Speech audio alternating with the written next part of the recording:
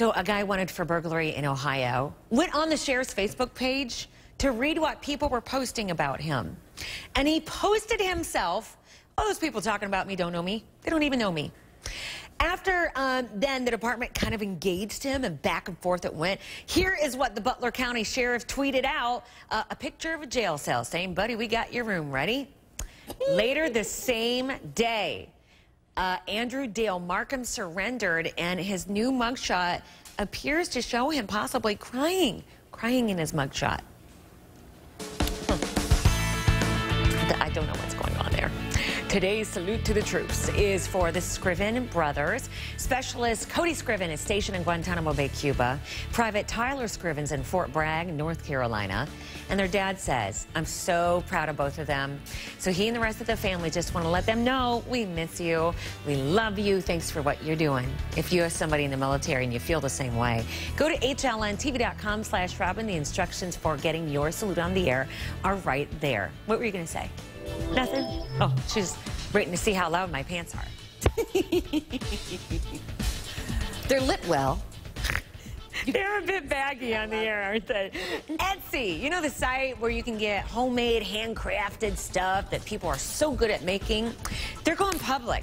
Etsy is going public?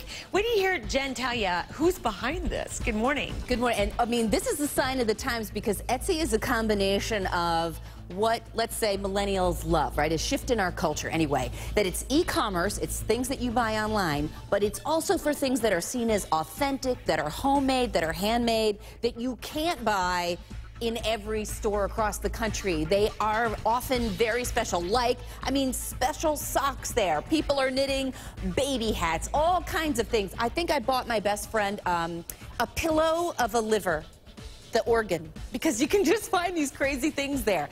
Now, it's brought to you by Goldman Sachs. Goldman Sachs, yeah, the quaint culture has gone mainstream. Now, the IPO would value Etsy at $1.7 billion. It's only looking to raise about $100 million. They still don't make money consistently, though, but they're getting closer. All right, another big company may want to be next to become your wireless carrier. There's a report saying that Amazon might be the next big company, the way Google has said it might want to get into being a wireless carrier like a Sprint or a Verizon. This is a prediction made by Macquarie Research, reported by Business Insider. Remember the college basketball player battling terminal brain cancer? Well, she's getting the pro treatment.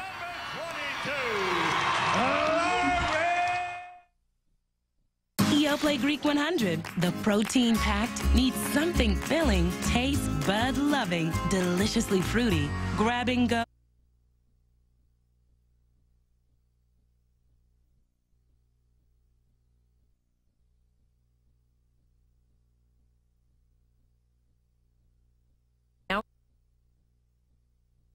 Leanin.org, which advises women on what they need to do to guarantee the same opportunities men have. So that is pretty cool right there. And that is your Bleacher Report, Robin. About the song, Marvin Gaye's kids are suing Williams, Robin Thicke, and rapper T.I., saying their line is too similar to Got to Give It Up. T.I. may be the one testifying today.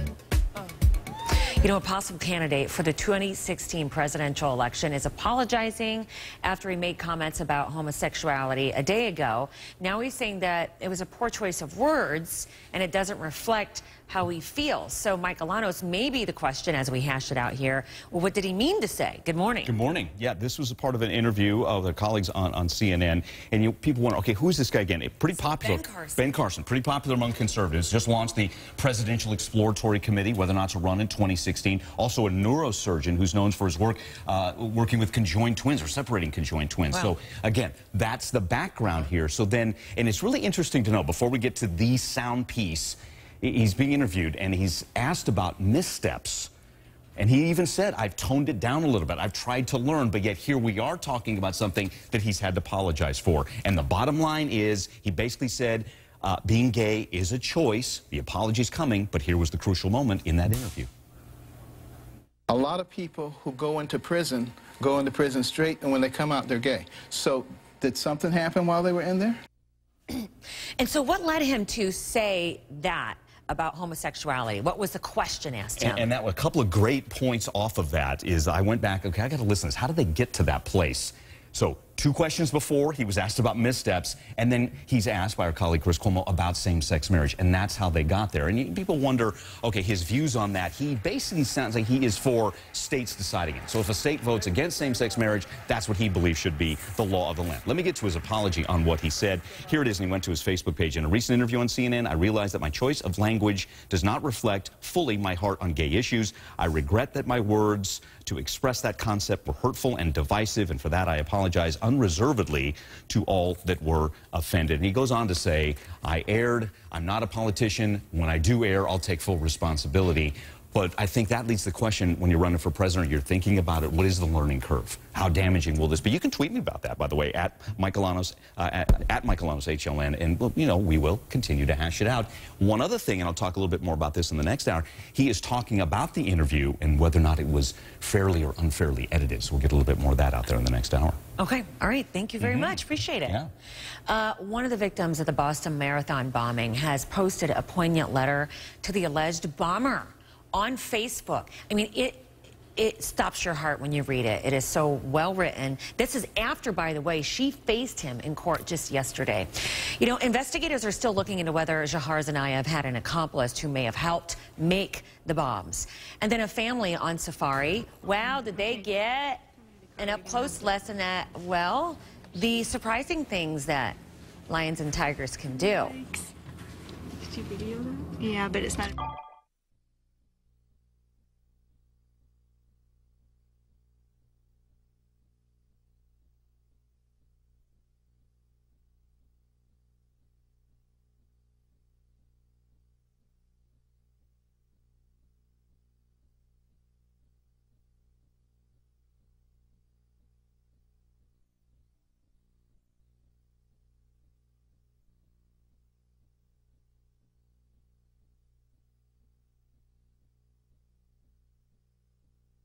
Where's the cat?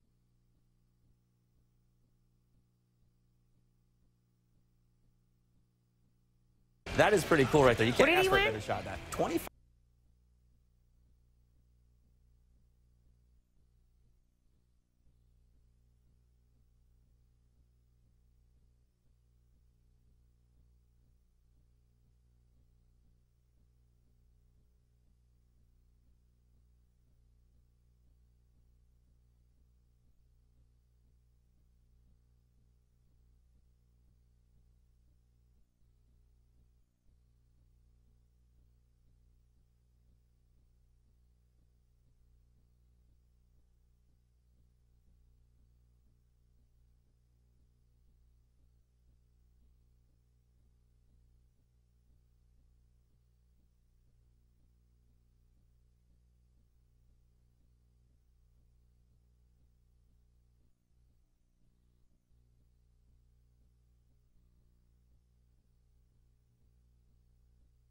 This driver realizes bleeding. Tell your doctor before all planned medical or dental procedures. Before starting Xarelto, tell your doctor about any conditions, such as kidney, liver, or bleeding problems. Jim changed his routine.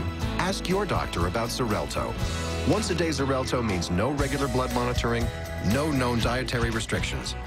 For information and savings options, download the Xarelto Patient Center app, call 1-888-XARELTO, or visit gozarelto.com. Ever been stuck with a splitting headache and your little angel starts giving you hell? Urgent RX Headache Relief works whenever, wherever. Just pour the flavored fast-dissolving powder into your mouth. Urgent RX Fast Powders. Right now, relief. my lenses have a sunset mode and an early morning mode. To transitions. Accidents that stretch for or abnormal bleeding. Tell your doctor before all planned medical or dental procedures. Before starting Xarelto, tell your doctor about any conditions, such as kidney, liver, or bleeding problems. Jim changed his routine. Ask your doctor about Xarelto. Once a day Xarelto means no regular blood monitoring, no known dietary restrictions.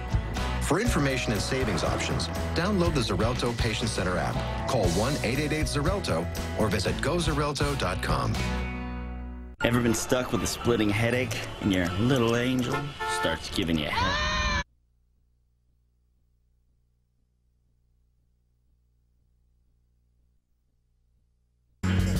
So a bus driver Living a life well lit.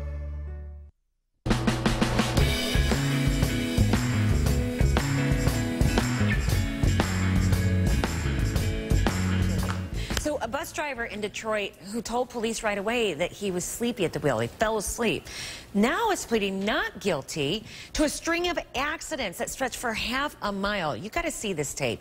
Kim Craig of affiliate WXYZ spoke with a man and the only passenger riding that bus.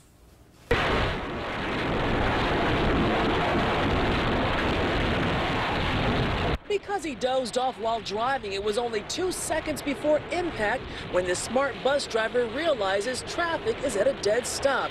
And instead of hitting the brakes when he woke up, he hit the gas. And when the 65-year-old smart bus driver finally stopped, the crash scene stretched a half mile and involved 8 vehicles. When didn't you realize you had fallen asleep? I have no comment. What would you say to the people that you hurt? I told them I was sorry. I'm sorry, I was sorry. That bus driver, 65-year-old Leon Yusuf Rashid, turned himself into West Bloomfield police to be arraigned on a misdemeanor moving violation causing serious impairment of bodily function. The video cameras on the bus show the harsh impact on the vehicles in Rashid's path as he drove down Maple near Middlebelt in West Bloomfield. The crash happened on October 20th of last year. It was 6 p.m. and inside the first vehicle he hit was an elderly husband and his wife. Both sustained serious injuries, and there was one passenger on board the bus at the time of the crash. The 73-year-old woman told police she could see traffic ahead was stopped, but the bus was not slowing down, and she knew they were going to crash, so she grabbed a railing and held on for dear life. Now, the driver, Leon Rashid, says that he had medical issues that caused him to fall asleep. He could face up to 3 months in jail. Did you see Conan O'Brien's big adventure in Cuba? People there got a taste of, you know, what cocoa's all about. Yo soy Nutella, yo soy Nutella. Hombre, so he was trying his best Spanish. He took Spanish lessons, I guess, but then singing karaoke in Spanish, that's a whole different ball game. More on him trying to make friends in Cuba. I think he told them, I'm the most famous man in America. Don't check that. All right, McDonald's says it's going to stop serving chicken that has been raised on antibiotics. In most cases, anyway. So, Jen, good morning. Good morning. Yeah, they're going to stop using some antibiotics. They say some they'll still keep, but that's a big change for McDonald's. But they have to make this change. Their numbers have been going down, down, down. Younger customers want more quality ingredients, and they're finding them at other restaurants like Chipotle and Panera. McDonald's says it's also going to start selling milk from cows not treated with RBST, that artificial growth hormone. So it could end up being a tipping point for the industry and in the way we treat our animals, animal husbandry. A U.S. senator now has a lot of questions for lumber liquidators after that 60 Minutes report saying that its made in China laminate flooring may have high levels of formaldehyde, which may cause cancer. So Bill Nelson is the senator from Florida. Very big deal. There's a lot of construction going on in Florida. Asked 3 separate agencies to start investigating, saying this could affect millions of homeowners, so it's imperative we get answers quickly. Lumber Liquidators says it shares the senator's desire for consumer safety. But this is one of those things, Robin. Yeah. What do? Do you even know where your floor came from? And then if it's from this company, what could happen next? I think most of us would never even think to ask where laminate flooring comes from. Yeah, you're just kind of looking for the good deal and what looks pretty in your house. Right. Jen, thank you.